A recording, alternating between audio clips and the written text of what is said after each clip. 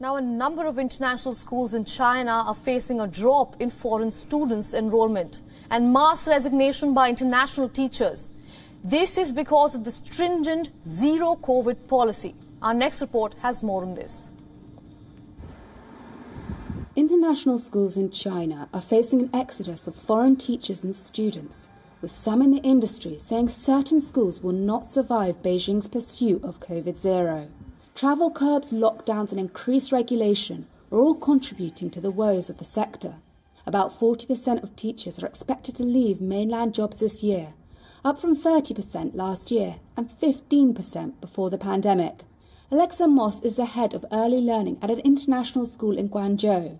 She says they are struggling to replace the teachers who are leaving. Now that we're in the 2022 recruiting season, we're finding a new pattern emerging of teachers and leadership and basically all constituents in international schools are choosing to leave China. So that candidate pool within the country has shrunk. So it's harder to recruit within China and it's hard to recruit outside of China. So that finding quality staff has just been really tricky, particularly in this recruiting cycle. International schools can be lucrative business, with fees sometimes exceeding $44,000 a year. They are seen by middle-class Chinese parents as a way of improving their child's chances of winning a place at a top global university. But in recent years, some have avoided emigrating as China was largely free of COVID. Now, as the country faces a resurgence of the virus, foreign families are choosing to return to their homes, and others have put off moving to China altogether.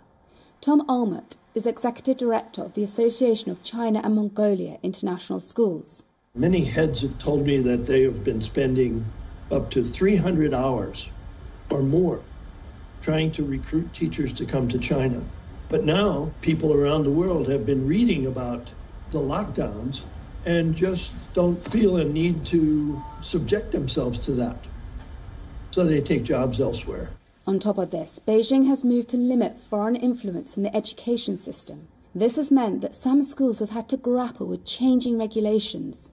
Recently, a Beijing school affiliated with the English public school Harrow was forced to drop its famous brand name, and London's Westminster School has dropped a plan for schools around China.